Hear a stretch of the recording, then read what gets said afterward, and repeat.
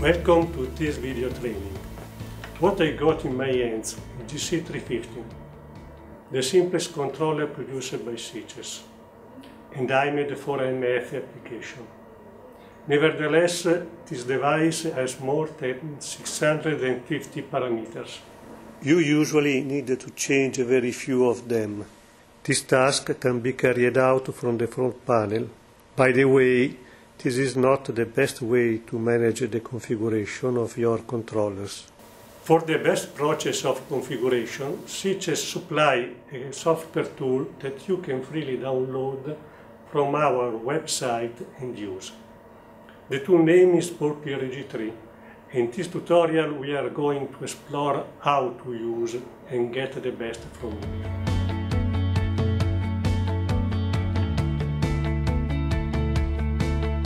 First of all, you have to install the software. You can download it from our website. Connect to the website and select the download area from the drop-down menu, and then select software.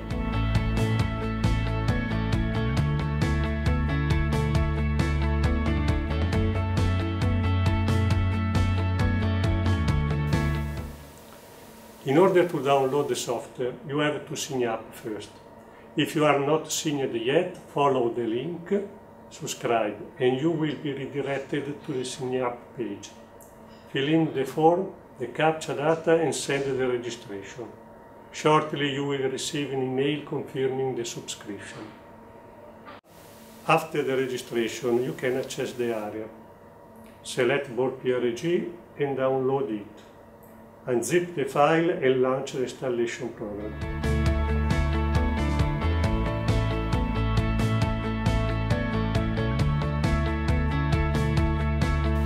Once the software has been installed, execute the program. From the menu file, it is possible to select the interface language.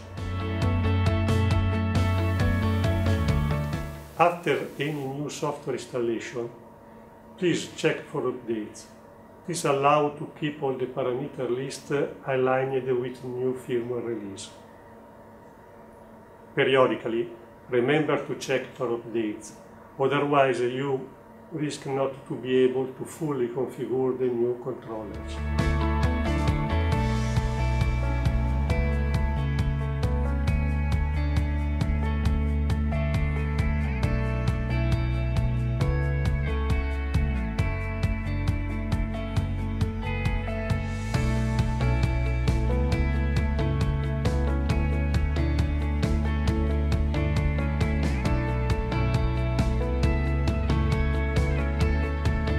Depending on the controller, there is the possibility to select different communication interfaces. Mainly there are three kinds of interfaces: serial port, USB and Ethernet. For RS232 serial communication you need a cable like the one shown in the picture. Probably, depending on the computer, you might also need a USB to RS232 converter.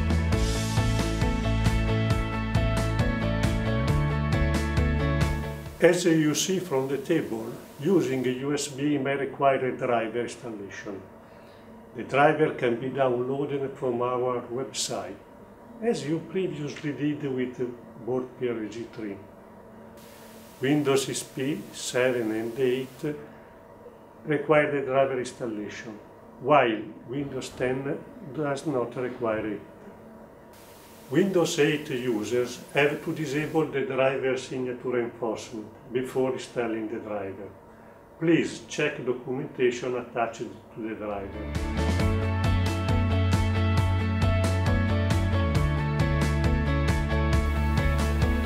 By means of the communication menu, activate Select Communication Resource.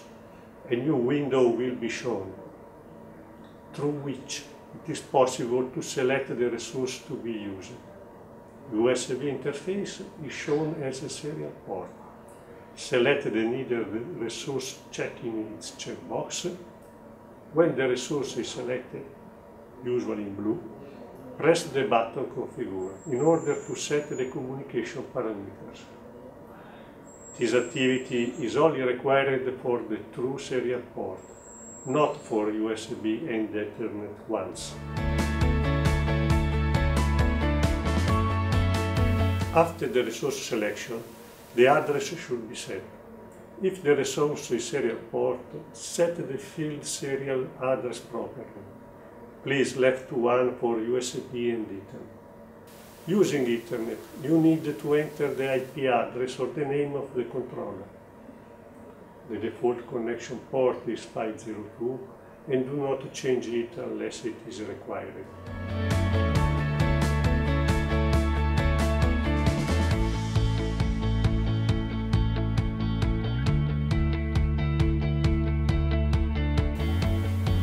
By means of the menu file, activate Select the controller. This is only accessible if the configuration of the controller is not active. From the column Controller, select the controller product name. From the column Subtype, select the right model by means of the part number. In the Release field, write the firmware version of the controller without a dot. Or if you don't know it and you are working offline, enter a high number like 199. The device configuration is mandatory only if working offline. In case the controller is connected, BoardPrg3 is able to automatically identify the controller and its firmware revision. This window is shown after the connection, if the configuration doesn't match the controller type and version. Actually, if you are working online, you don't need to select the controller and the firmware version, as it is done automatically.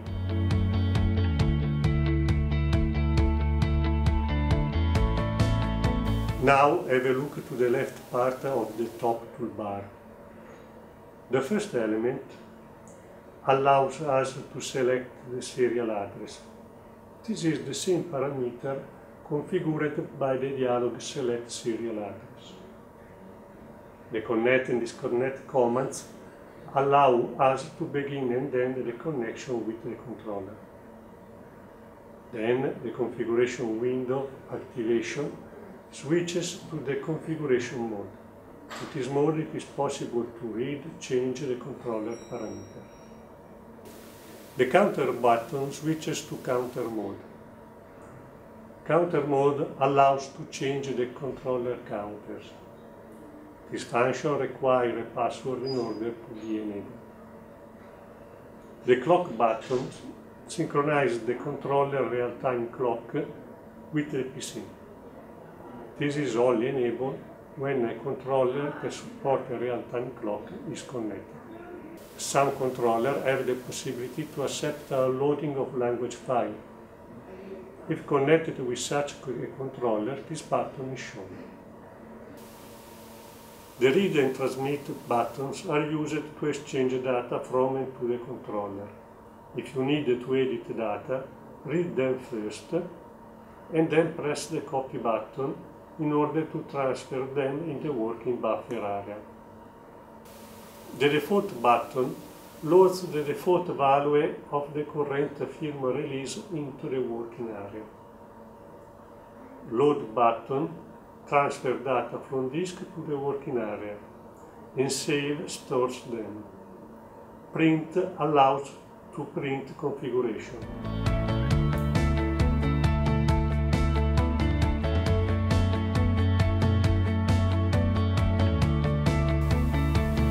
The first area on the left of the bottom toolbar shows the controller type and firmware version. The second area shows the controller ID code, but only if a controller is connected. There is also an area showing information about the communication status. This area also becomes a progress bar during data transfer. The next area shows the serial address or Modbus address. The last frame shows the number of correct exchanged packets and the number of the wrong ones. The last frame is useful to evaluate the quality of the connection.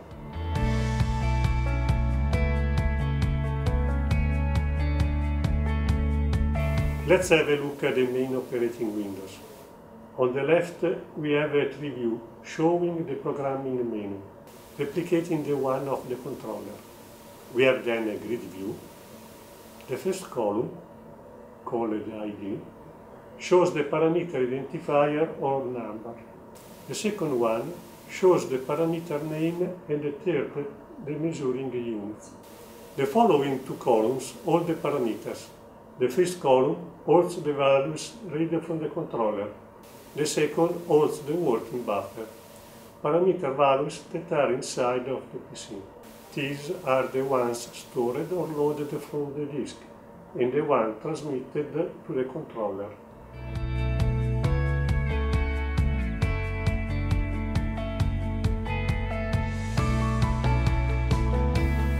When parameters are read from the controller, they can differ from the ones in the working buffer.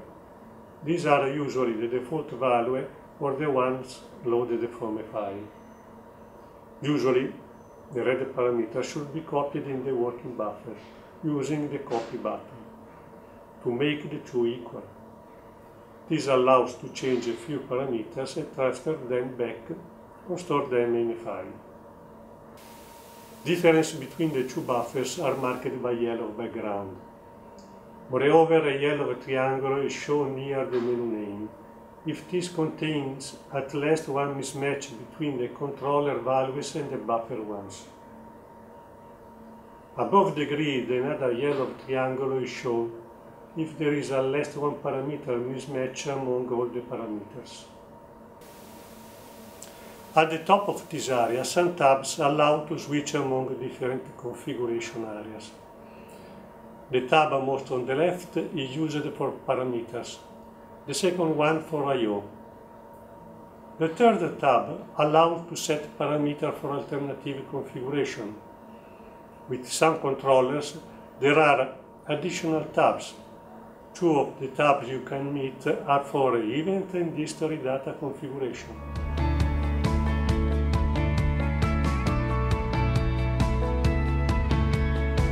After the connection to the controller, the background of some parameter cell in the working buffer could become dark gray. In this case, it is not possible to change the values. The reason is that a controller password is set to prevent from changing some parameters. To change them, you must enter the password. The current level box shows the current access level. If required, enter the password in the access code box. Press confirm button and you should see the new granted access level. If no password is set in the controller, no password is required, apart from Sices password for parallel controller.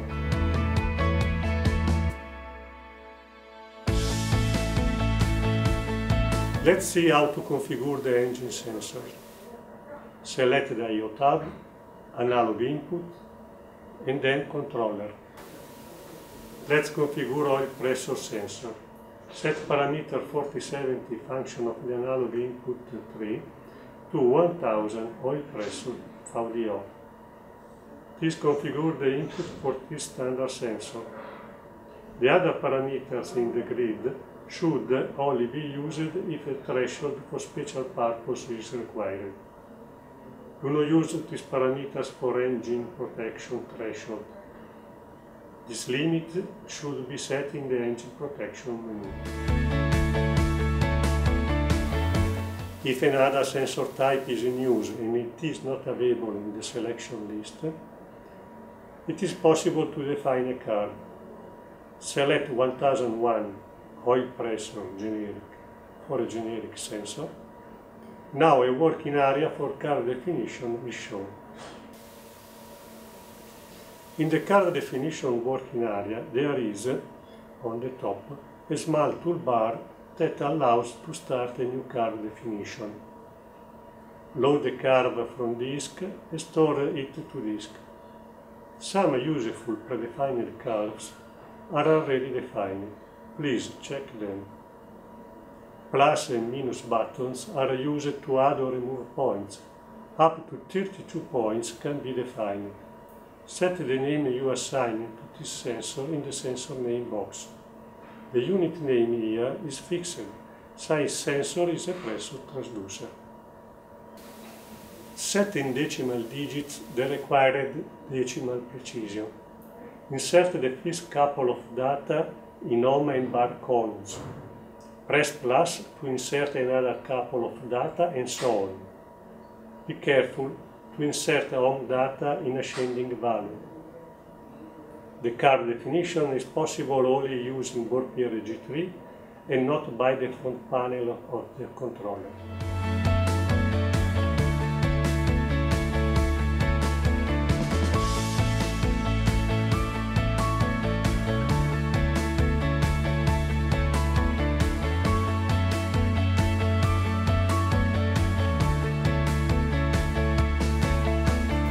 Another feature which can only be configured by the software BoardPrg3 is the alternative configuration.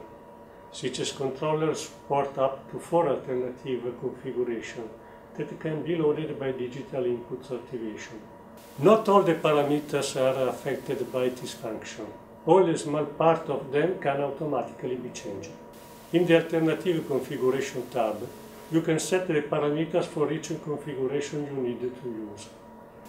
One configuration, usually configuration 1, should be set with the same values as the main configuration done inside the Parameters tab.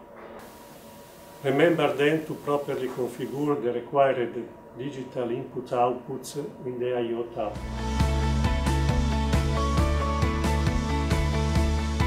We have arrived at the end of this tutorial. There are some other features to see. We are going to produce a dedicated tutorial for this functionality soon. Thanks for watching and see you in the next tutorial.